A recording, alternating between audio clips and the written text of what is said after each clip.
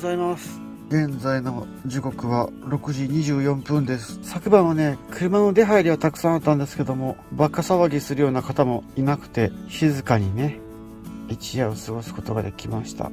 で、こちらはね、展望台なので、外見てみようと思うんですけども、おー、火が昇りかけてますね。ちょっと行ってみましょう。寒っ。おー、すごい。もう日の出の時刻だと思うんですけども、今日はちょっと雲が出てるんで、もうちょい時間かかりそうですね。じゃあね、車に戻ってね、朝食作りましょう。ということでね、今朝はね、ノンフライヤー持ってきてるんで、ラピュタパンにしましょう。もうね、簡単なんでパッと作ります。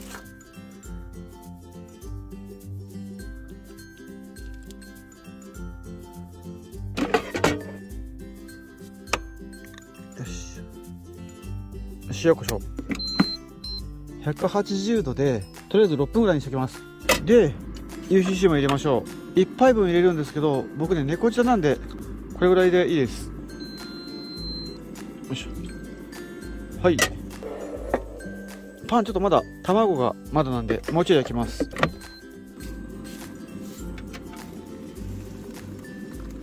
はい、水で薄めて完成です。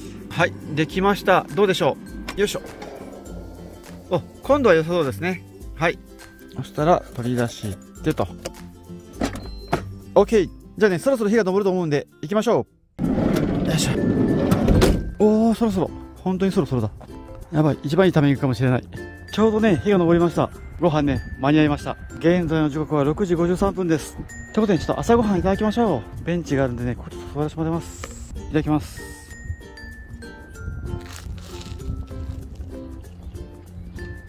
うん、美味しいです。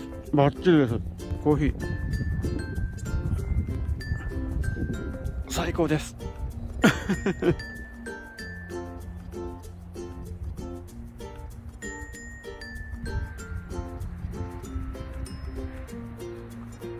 はい、ということで、完食です。ごちそうさまでした。美味しかったです。で、今の時刻が7時ぐらいで、地獄巡りはね、8時ぐらいからできるらしいんで、まだ時間あるんでね、一旦車に戻って調べ物とかしたいと思います。はい、そうこうしたら8時を回って、もうね、観光できる時間だったんですけども、ちょっとね、PC 作業の方がまだ終わってないんで、こちらを先に終わらせたいと思います。頑張ります。はい、ということで、頑張ったおかげで作業が終わりました。現在時刻はね、9時2分です。ということでね、地獄巡りを開始しようと思うんですけども、僕ねちょっと調べてみたら、大分の別府には地獄と呼ばれる温泉がいくつもあるらしいんですけども、簡単に言ったらなんか観光協会っていうのかなに入ってる分と入ってない分があるらしいんですよね。で、入ってる方は7カ所で2000円っていうチケットで回れるらしいんで、今回はねちょっとそちらね入ってる方のコースを回らせていただきたいというふうに思います。はい、ということでね、地獄巡り開始です。行きましょう。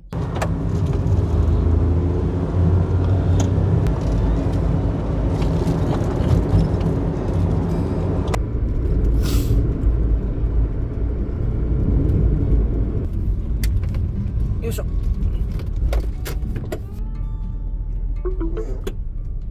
よし、到着です。よし、行きましょう。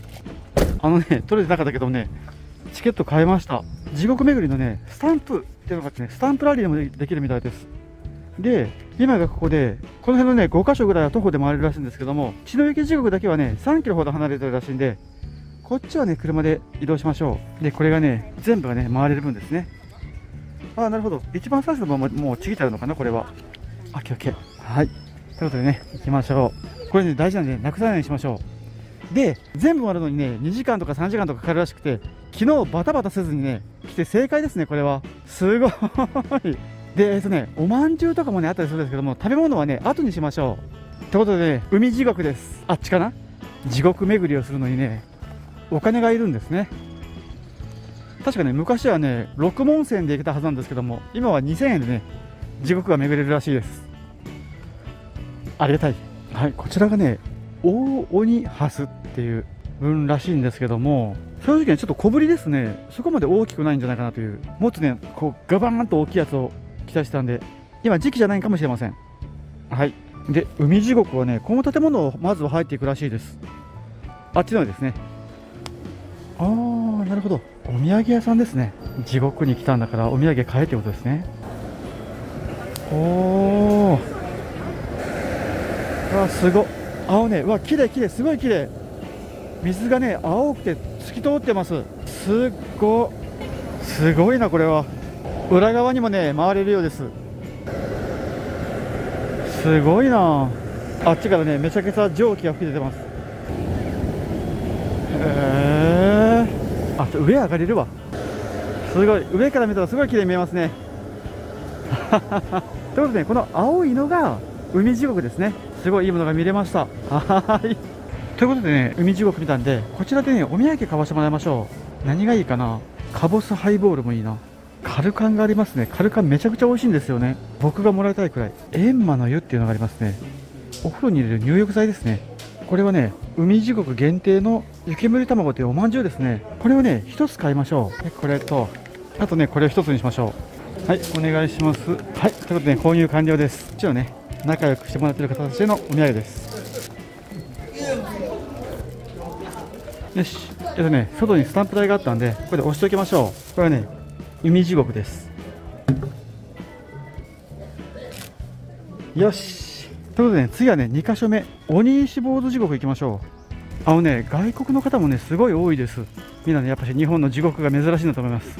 僕もね、将来的にはね、天国行く予定なんで、地獄はね、ちょっと生きてるうちにしか見れないんでね、地獄巡り楽しいです。よし。今ね、海地獄行ったんですけども、向こうですね、次は鬼石坊主地獄があるんで、こっち行きましょう。よいしょ。でもその前に荷物だけはね、置いてきます。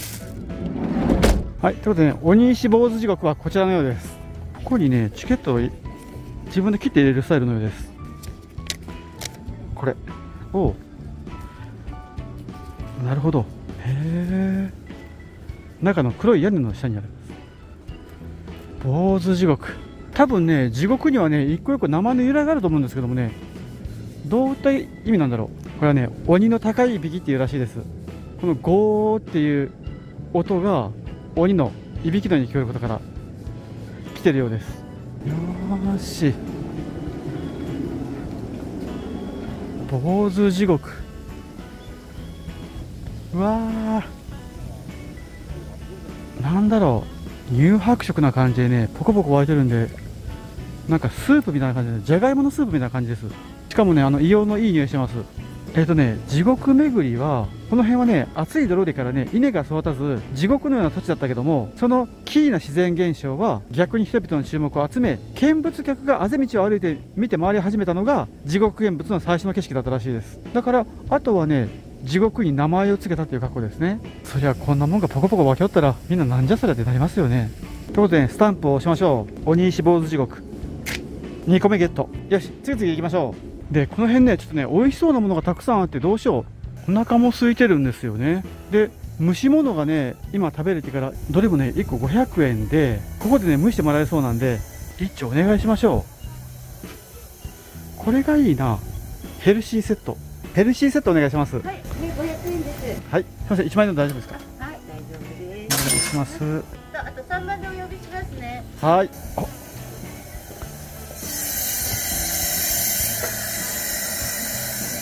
おー、8分ぐらいかかるそうです。すごい蒸気。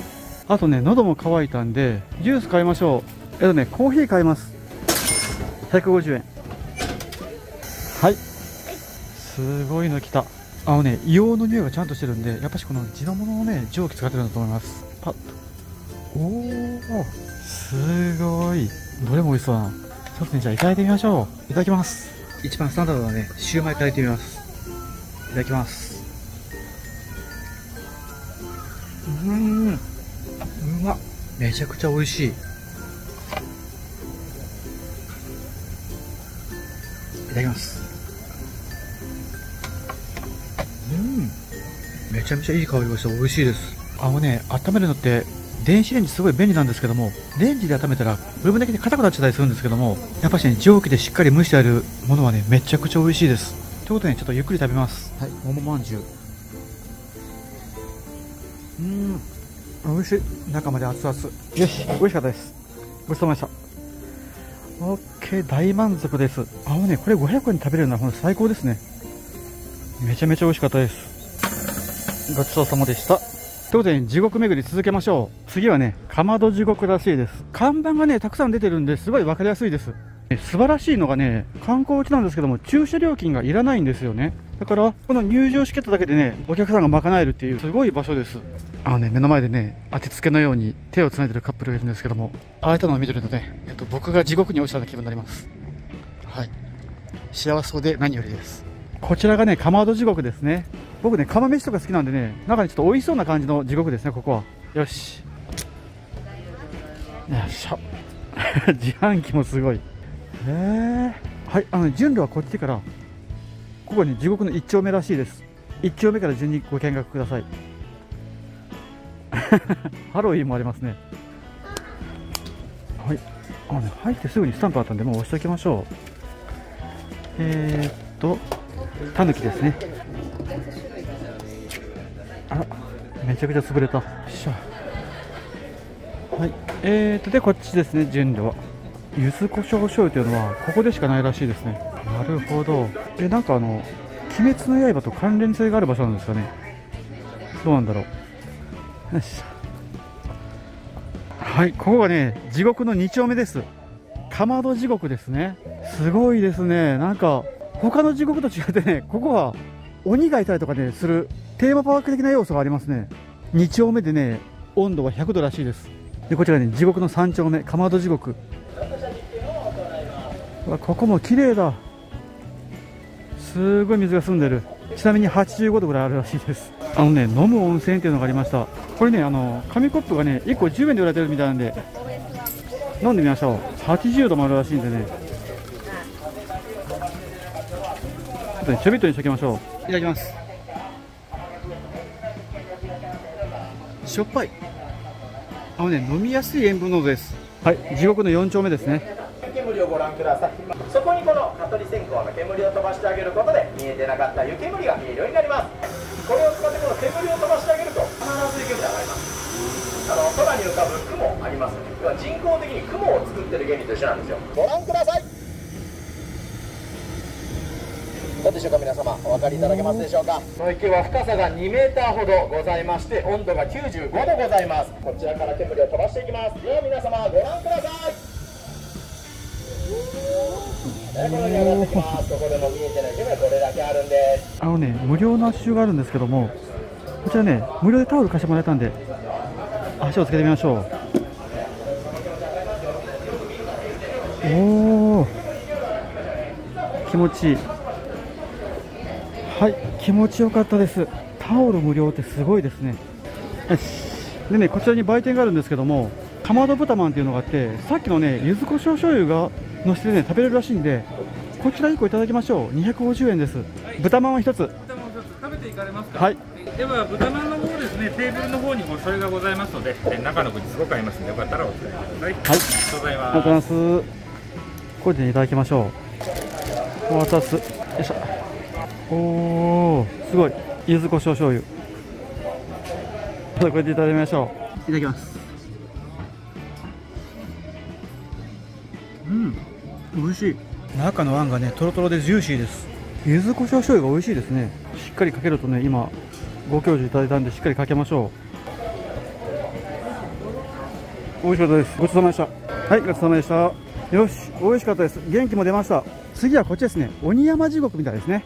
もう真隣です。ということで、鬼山地獄。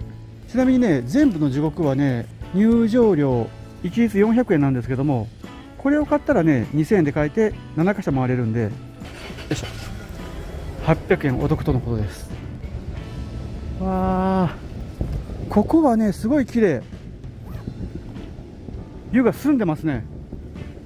で、なんかね、こちらにはなぜかワニがいるそうで、毎日ね、朝の10時に餌やりが見れるそうです。はい、スタンプ台がね、あったんで押しておきましょう。こうか。よし。世界一大箱のワニらしいです。全長5メーターぐらいあります。でかっ。うわー、ここだけはね、地獄というよりかはワニの動物園みたいになってますね。大ワニ3代目の一郎くんです。3メーターぐらいあります。ここもね、すごいワニがよくおります。ここはね、温泉を利用してワニを飼育してるから、鬼山ワニ地獄と呼ばれている場所らしいですね。なるほど、勉強になりました。ということで、次が白池地獄ですね。で、さっきのね、ワニ地獄の方は特にグッズとか売られてなかったんですけども、この白池地獄に行く道中にはね、いろいろ売られてますね。で、こちらがね、白池地獄ですね。歩いて回れる距離になります。こちらの駐車場はね、もうガラ空きですね。はい。ということでね、白池地獄行ってみましょう。よいしょ。アロワナがいるのかな。へえ。白池地獄、クリーミーな色しますね。このね、お湯の中にね、藻がいるから、こうやってね、緑のような色になってるらしいです。亀がいますね。亀でいいのかな、すっぽんかな。で、ここがね、熱帯魚館なんですけども、おお、水族館ですね。ああ、なるほど。水があったかいからアマゾンの魚なんかをここで育ってるのかなみたいです。ピラニアです。でっかいピラルクの剥製、触っても OK らしいです。本当の剥製なのかな。へえ、スタンプ OK。 よし、これで、ね、5個回りました。最初の3つはね、すごい地獄っぽかったんですけども、あとの2つはね、水族館っぽかったですね、どっちかというと。はい。で、あと、この先のね、血の池地獄と竜巻地獄に関しては、ここからね、3キロほど移動しないといけないんで、車で行きます。ということで、ね、車に戻りましょう。よし、ただいま。はい、ということでね、ここから、3.3 キロで8分ぐらいで行けるそうなのでね、パッと行きましょう。よし。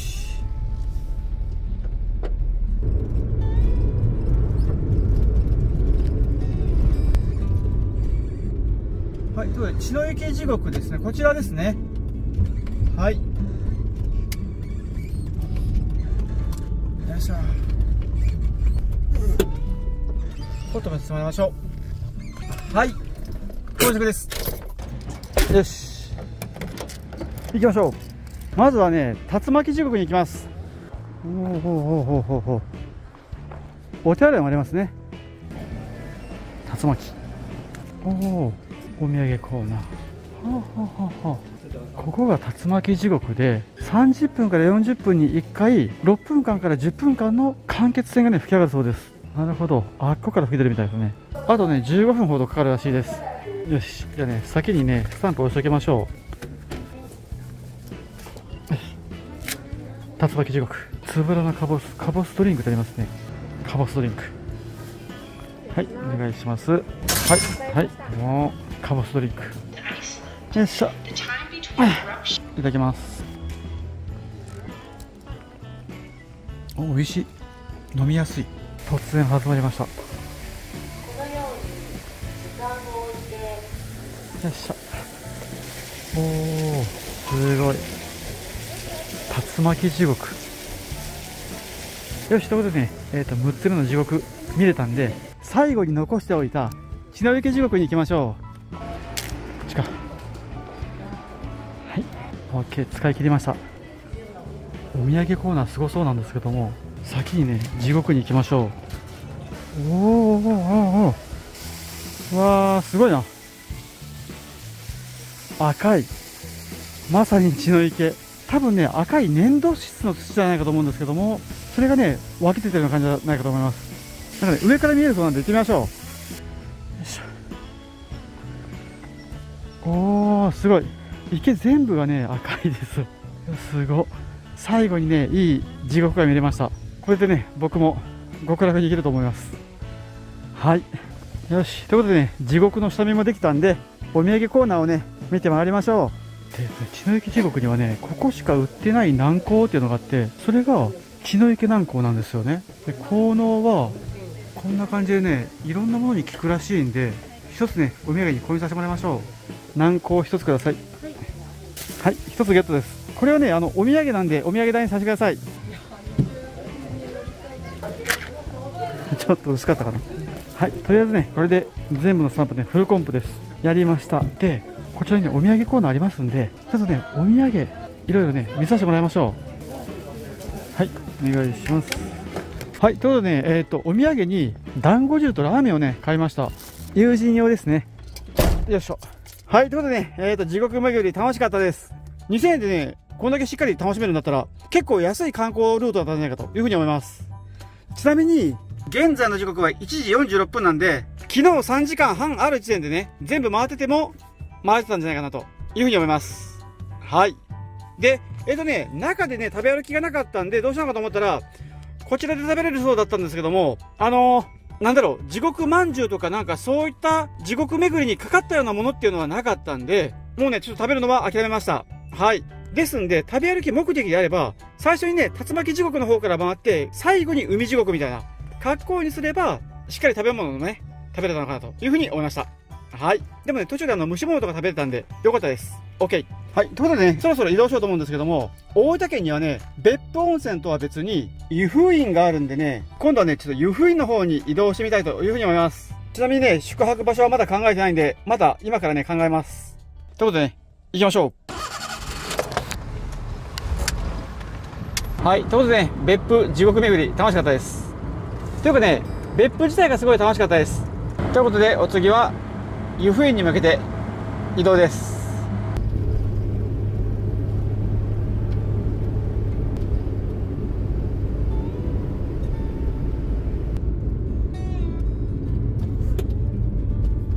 はい、湯布院にね、入りました。はい、すいません、ちょっとね、今、U ターンしました。こちらなんですけども、湯布院塚原温泉っていうところがあるらしくて、日本三大薬湯の湯の一つに含まれるらしいです。ここね、Google マップで探しても出てきてなかったんですけども、こちらもね、なんか湯布院のお湯らしいんで、予定を変更してね、こちらの薬湯の方にね、行かせていただきたいと思います。はい、すいません。またしても一人旅あるあるですね。ちなみにね、なんか河口のお湯らしいです。果たしてどんなお風呂なんでしょうか。はい、ということでね、到着です。到着です。お客さんがね、意外と多いです。せっかくなんでね、河口見学もして露天風呂に入らせてもらいましょう。河口見学と露天風呂でお願いします。はい、せっかくここまで来たんでね、河口の方にね、行けることってなかなかないんで、結構なね、上り坂です。鍛えましょう。おお、すごい。ああ、すごい。ただね、道がどれを通ればいいかわからないです。迷った。河口見学所にね、到着です。すごいね、硫黄の匂いがしてます。いいものがね、見れました。地獄巡りと合わせてね、汗かきました。ということでね、降りてきたんで、露天風呂にね、入ってきたと思います。中はね、多分お客さんいて撮影できないと思うんで、もうね、パッと行って、ゆっくり使って出てきたと思います。よし。はい、上がってきました。中はね、岩で囲まれたお風呂と、脱衣場がもう一緒になったようなスペースがあって、着替えたらね、すぐに入れるような感じなんですけども、洗い場みたいなところがなくって、前とか後ろを流す場所はあったんですけども、世間と使える場所はなかったです。で、お湯はね、なんか源泉の超源泉みたいなお湯でから、どういうんだろう、鉄分じゃないんですけども、酸味があるようなお湯で、舐めてみたらね、酸っぱくて、目に入ったりヒリヒリしました。それぐらいね、濃い源泉でした。でもね、お湯自体すごい気持ちよくてから、本当にね、さっぱりできました。はい。はい。でね、ちょっと駐車場帰ってきたんですけども、今日ね、動画出したいんで、少しだけ作業すればね、移動中にね、書き出してアップロードができるんで、ちょっとね、この場を少しだけお借りしてから、ここでね、ちょっと PC 作業させてもらいたいと思います。はい。ということでね、PC の作業の方はなんとか終わって、今書き出し中なんですけども、今日泊まる場所をちょっと考えないといけないんですよね。で、動画のアップロードもしないといけないんですけども、どこにしようかな。はい。いろいろ調べてみたら、良さそうな場所がありました。こちらですね。こちらはね、長者原駐車場さんっていうところで、なんかね、車中泊できますよっていうね、サイトがあったんで、そちらをね、ちょっと参考にして見させてもらいました。で、現在地がこちらなんですけども、ここまでね、40キロぐらいで1時間もあれば行けそうで、なんか標高がすごい高くてね、1000メーター級で、今の時期から1000メーター級なんでね、ちょっと結構寒さ対策が必要ではあるんですけども、とりあえず頑張ってね、行って、車中泊をね、一泊させていただきたいというふうに思います。はい。よし。ということでね、行きましょう。塚原温泉さん、お風呂気持ちよかったです。長期滞在ありがとうございました。あ、ちなみにね、現在の時刻は5時20分で、塚原温泉さんは6時で営業終了らしいです。やばいです。冷えてきたからフロントガラスが曇り始めました。今日多分めちゃくちゃ冷えます。今晩は。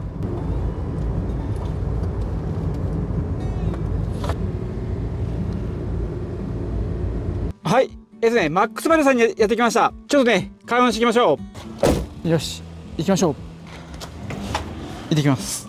はい、買ってきました。いいものが買えました。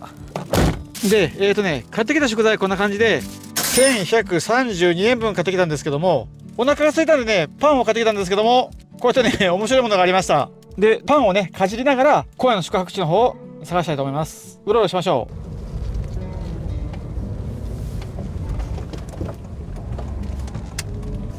はい、到着です。行ってきます。はい、ということでね、ありました。数がね、もう少なかったんですけども、一応あったんで、1本ずつね、購入させてもらいました。で、あと、すごい魅力的なシールが貼られた鶏からがあったんで、買ってきました。合計で358円でした。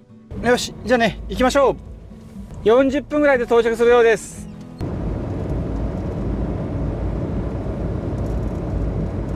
はい、今の気温9度らしいです。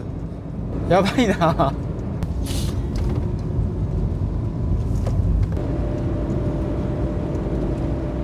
はい、到着です。ここですね。左右ともそうらしいです。はい、こちらの車全部車中泊ですね。うわー、すごい。オートキャンプ行為は禁止だけどもってことか。あ、なるほど。こうやって外に出すのはダメだ。でもまあ車内で過ごす分はいいよっていう話らしいです。そういうことか。あ、わかった。オッケー。よし。到着です。どこも結構傾斜してたんで、比較的ね、平らな場所に止めさせてもらいました。で、ここからね、トイレは歩いていける距離にあるんで、もう場所はね、ここにさせてもらうと思うんですけども、とりあえずね、車、水平だけね、撮らせてもらいたいと思います。すごいね、めちゃめちゃ傾いてるな。向こうに2、3段かな。で、左前に1段くらいかな。これでね、水平出たんで、もうあとはね、車内でゆっくりさせていただきたいと思います。あれ？とりあえずね、火気 NG みたいなんで、火を使うのは NG とのことなんで、今回はね、もう電気で調理したいと思います。はい。はい。ということでね、車に戻ったんで、ゆっくりさせていただこうと思うんですけども、今日はね、パンと蒸し物と肉まんとパンっていうね、なんかパン類ぐらいしか食べてなくて、もうね、お腹が空いてるんで、しっかり晩ご飯いただこうと思うんですけども、実はですね、今いる場所が、大分県の端っこの方なんですよね。で、何が言いたいかというと、大分県といえばね、団子汁っていうのが有名なんですけども、そのね、団子汁をね、僕今回食べてなかったんで、もうね、作るためにこれら辺のものを買ってきました。で、団子汁はね、なんかいろいろと大根や人参やごぼうとかね、里芋がいるっていう風に書いてあったんで、豚汁の具を買ってきました。で、あと、味付けに関しては、白味噌ベースがいいとは書いてあったんですけども、白味噌ね、こう、1個でっかいの買うの大変だったんで、もうね、この豚汁の味噌汁の味噌タイプ買いました。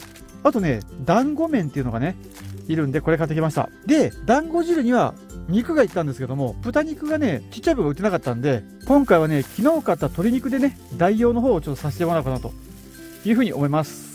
はい。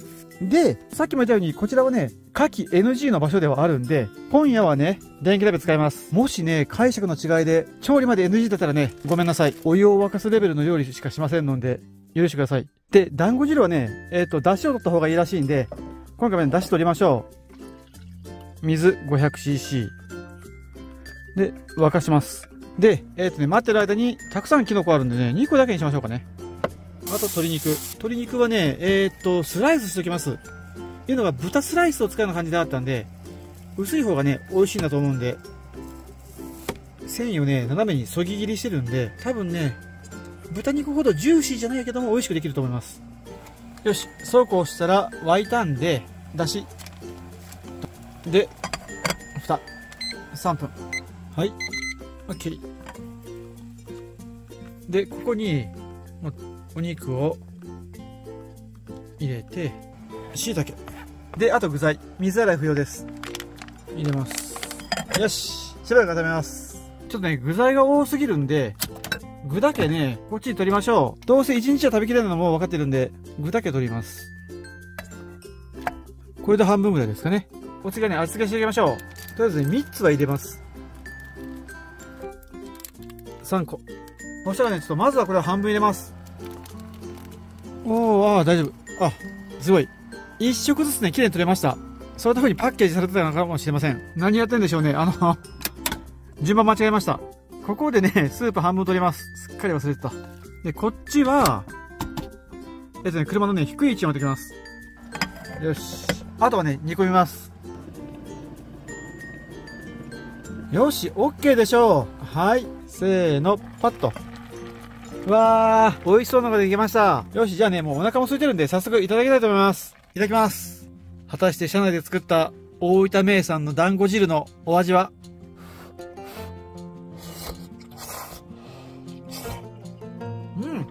美味しいです。わー、すごい。上手できました。まずね、出汁がね、すごくよく出てます。で、椎茸入れたからね、さらにその出汁の風味も味も増してて、この麺がね、すごい美味しい。幅が広いから、ラザニアみたいなのを食べてるような感じ。で、豚肉に見立てた鶏肉はこれはこれでありですね。多分豚肉の方が絶対美味しいと思うんですけども、鶏しかない場合はね、鶏でも全然いけます。ということで、団子汁とくればサンガリアなんで、オレンジ皿をいただきましょう。いただきます。たまりません。今日ね、地獄巡り散々頑張ったのでね、美味しいです。ということでね、ちょっとあとはご飯いただきながらね、動画見てゆっくりしたいと思います。天ぷら美味しい。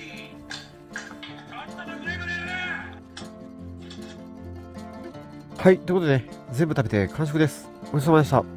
美味しかったです。で、だいぶ今ね、冷えてきたんですけども、寒くなってきたんでね、お手洗いにね、行きましょう。車内より車外の方がめちゃくちゃ寒いです。行ってきます。現在の車内の気温はね、8度です。寝る前なんですけども、喉乾いたんでね、コーヒー飲みましょう。今回ね、家からちょっとこういったいいやつをね、持ってきたんで、コーヒーをね、入れて飲みましょう。よし、沸きましたね。ここにね、ちょっと沈殿物が浮いてますけども、